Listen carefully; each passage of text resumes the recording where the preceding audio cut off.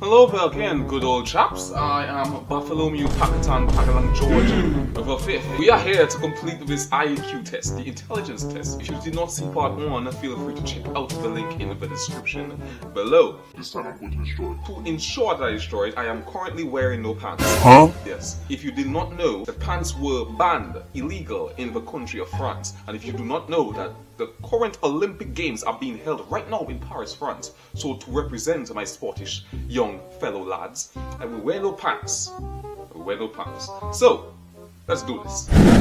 Which of the figures below has the most triangles? Figure 3 or figure 4? Okay, you know what, let's try to get this very quickly because the last time we wasted too much time. It is figure 1. It is quite obvious there are way more in figure 1. What the? Okay. Which piece completes the missing part? Okay. Piece 1. It is piece 3 or piece 4? It is quite obvious that the missing part would be number 4, because the 16 is missing from the equation. I don't have to pause to get this one. The correct answer is piece 3. If your meal costs $30 and you tipped the waiter 20%, how much did you tip the waiter? $20. Okay, we are not even going. Wait, hold on. $5, $10, or $6? $6. I wanted to let her finish. To hell with her timer because that messed me up the last time. So, all we have to do is calculate 20% by $30. Now we are going to use the Newton law. The Newton law is not the Newton law you are thinking of. The Newton law is the one I made up on the spot. The source is I made it up. There are $20, $10, $6, and $5. Now 20% of $30 cannot be $20. It can only be $10. No, because $10 is half of 20, right? And $10 is half of 20%, and 20% is there. And if you take the two O's and O divided by O in the percentage symbol, O divided by O is also an O, so you add an extra O, and now it is 200 with a slash in between. And when you cut 200, it gives you 100. And if you divide 10 by 10, it's 10. No, 100 by 10 is 10. Dang! So it is 10. Correct answer is option D. Participating in a race with 77 people. But before the race ends, you overtake the person who was in third place. In what position did you finish the race? Okay. Second position, first position, third position, or fourth position. Okay, we'll pause to deduce this. There are 77 people in the race. If you overtake the person who was in third place, you are now in third place. Why? What is the purpose of having all of these irrelevant information at the forefront of the equational question? It is third place because once you surpass that position, you are in the position. The correct answer is option C. Brilliance at its peak. September's mother has five children, four of whom are named January, February, March, and April. What is the name for the fifth child? Okay, it is January, February, March, April, May. If it is not May, because I have my calendars right. The calendars, I was there to see the Mayans write the calendar on the cold weathery night that you learned in high school. Yes, I was there. I was the one who wrote it. The correct answer How is it? option B. What? September's... Oh, shoot. Oh, that isn't my fault. I am humble enough to admit when I'm wrong. September's mother, but I did not know September had the capabilities of making, of being a child of a mother. Because September is... We don't care. Should be placed in place of the question mark. Which of these should be placed in the question piece 3 mark? or piece 4?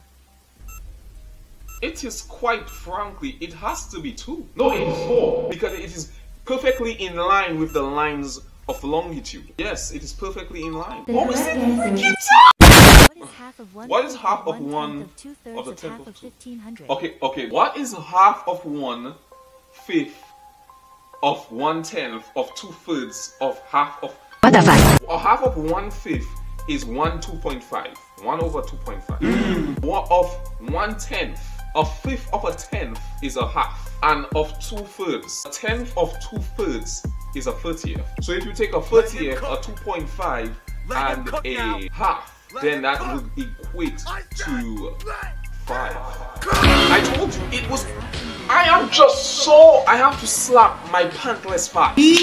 Sorry, I cannot show it because YouTube and its guidelines, and I have to keep it PG. Which of these pairs are equal? Which of these pairs Pair are 1, equal? Pair 2, pair 3, or pair 4?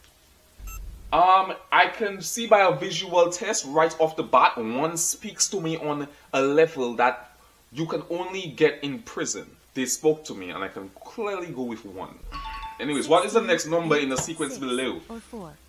48, 24. We are just dividing by halves. So therefore it is obviously 6. Right off the bat, I know my divisions, okay? Because we are dividing. The correct answer is option C, which is heavier, a ton of rocks or a ton of cotton. A ton of rocks. A ton of cotton. Both weigh the same. Both weigh the same. It depends on the type of rocks and the type of cotton. This question is clearly for those who are easily fooled by questions like these. They both weigh the same, obviously, because they are both a ton. Thought I was going to say something very stupid. How many times will you find the number 7 if you count from 1 to 100? 19 times, 18 times, or 20 times? You will find it 20 times. No. Would you find it? I believe you will find it 20 times. The correct yeah, it's 20 times. Which the options below is the most different from the others? A spoon, fork, or a a spoon, blanket. or a blanket.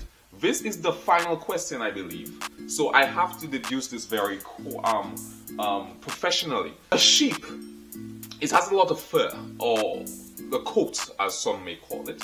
A fork and a spoon are cutlery, or one can say fine china. And there is a blanket, which could be made from a lamb, because lamb keeps themselves cool with their overlay, and the blanket keeps human warm. So which one is the most different? I would have to say that you can use a fork to prick lamb meat. Yes, so the spoon, I think the spoon is it, because you cannot prick the lamb meat with a spoon.